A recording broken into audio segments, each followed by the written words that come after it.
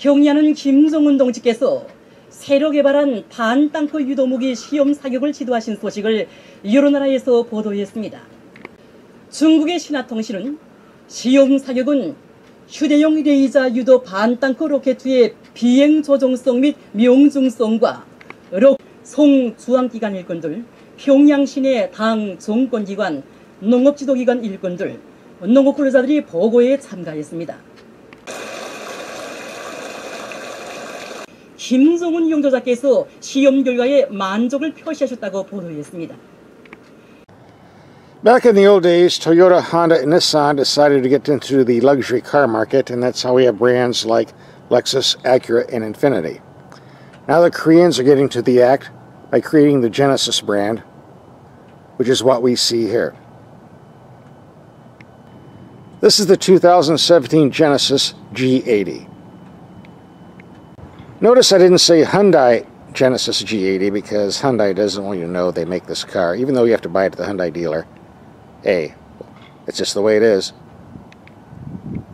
This is a nice looking machine, I think, especially the white paint, because it's 110 degrees outside and this white paint reflects the heat quite well. All Genesis cars have this headless bird emblem, which I've mentioned in my videos before. I'll show you why. We have a similar looking headless bird emblem on the Chrysler 300. Another one on the Aston Martin.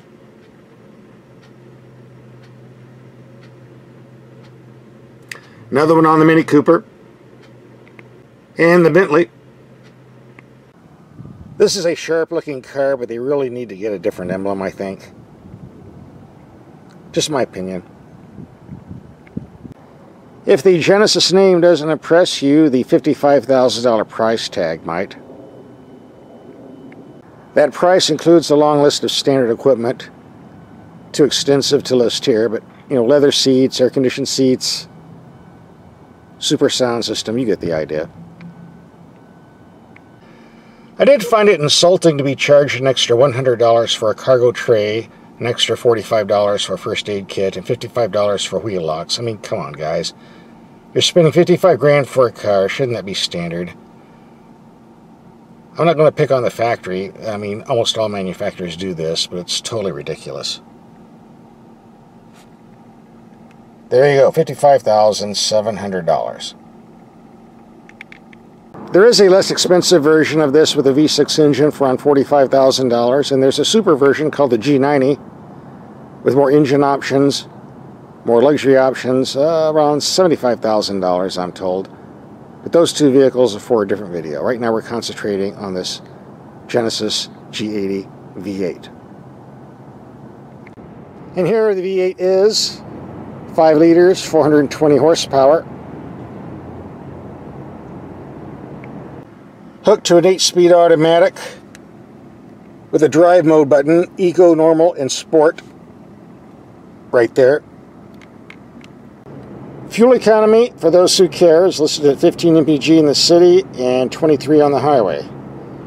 I've been driving this for several days in the city, getting 15.5, and I was probably hitting the gas pedal a bit more than I should, so I think that's pretty good.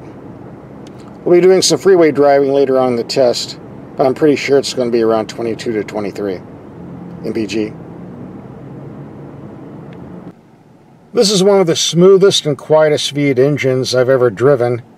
Performance-wise, it's a little sluggish below 2,000 RPM, especially when getting away from a stoplight. But once the RPMs pick up, it moves out quite well. So far, I reached 0 to 60 in around 5.8 seconds, but I wasn't trying that hard.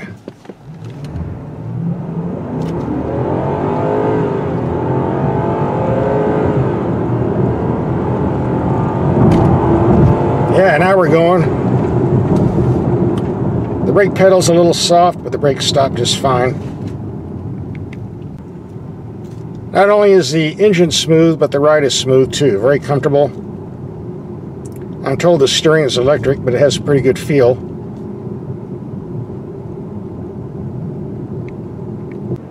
For those of you who watch my videos, you know one of the first things I do is take the headlights out in the dark to see how they perform. So let's get to that right now. It's dark enough, so let's take these headlights out and see what they do when we turn them back on. Here we have a wall 100 feet away, and I have the lights on low beam. A little low to the ground, but enough light. Here are the brights. Great output. Here we have the brights on a building 300 feet away. Illuminates quite well. Going down to low beam, just reaches out, but that's plenty enough. Overall, the headlights are excellent and no complaints.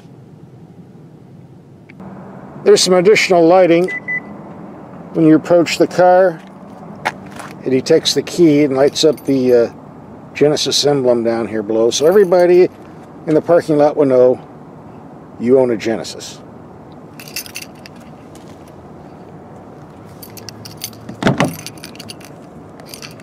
And yes, it does move with the vehicle.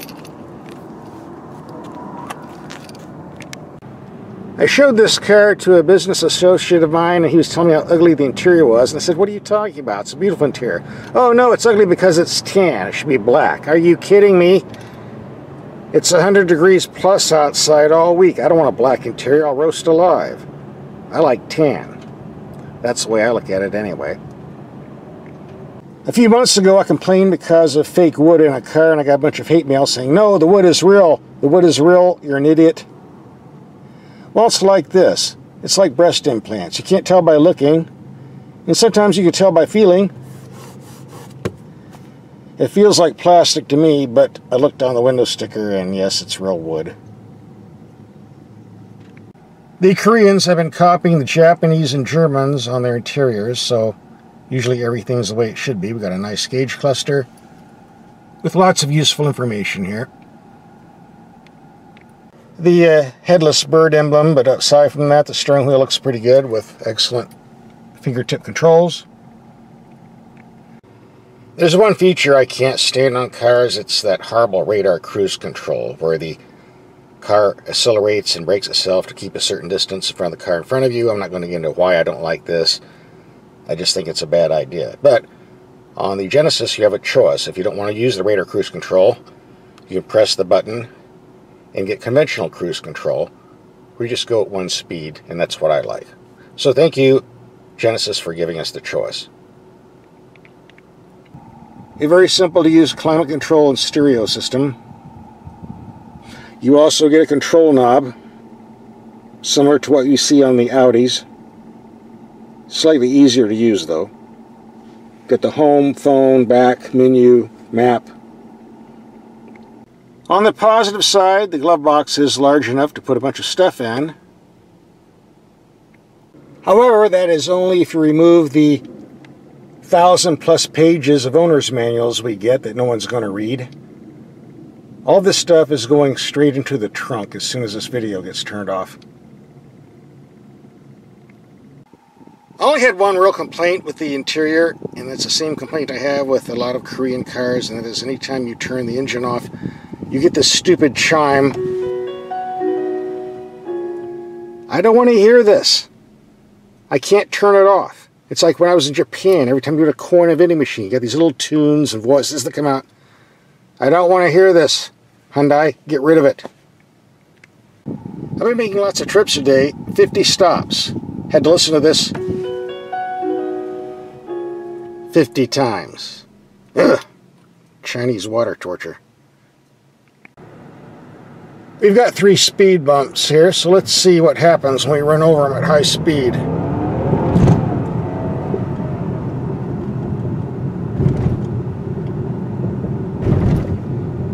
I heard some thumping, didn't feel anything. Pretty impressive. By the way, the thumping noises you heard, that wasn't the car, that was my tire repair kit bouncing around in the trunk. Not the axle falling off. Another speed bump. Another speed bump. This is a very smooth car. Let's take it on the turning circle and see if we can make the tires squeal. I set the pressures at 33 front, 35 in the rear, the way they're supposed to be.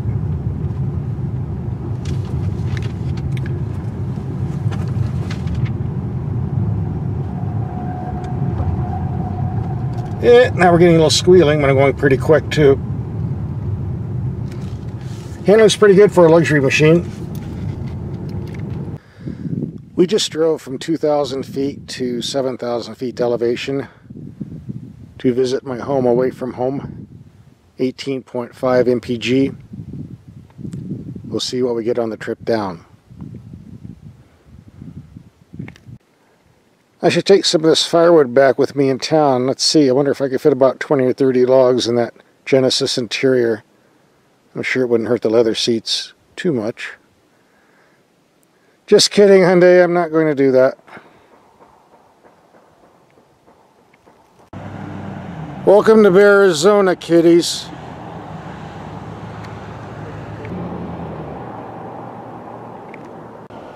Alaskan tundra wolves. Keep the windows up because they can jump in the window. How about the sunroof? Here's another wolf. Come on, get my sandwich out of the cooler and go feed him. He won't bite you. It's too dark. It's not coming out in the picture. They're going to kick us out. You realize that? They're watching us. That'd be some nice steak. Wonder how much it costs to feed these guys. They are herbivores. He uses a general noise. He thinks they're all listening to him. Oh, look at the little one, so cute. Huh. Reminds me of Hillary Clinton. But you're not supposed to curve. A change on the fuel consumption figures. We did some extra miles going uphill. 20.5. We'll be going the downhill section next. We're going from 7,000 to 2,000 feet.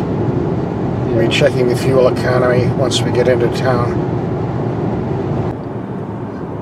We just finished a 450-mile highway trip, starting at 2,000 feet elevation, climbing up to 7,000 feet elevation, doing some errands and coming back down again, and the mileage was 23 miles per gallon, exactly what it says on the window sticker.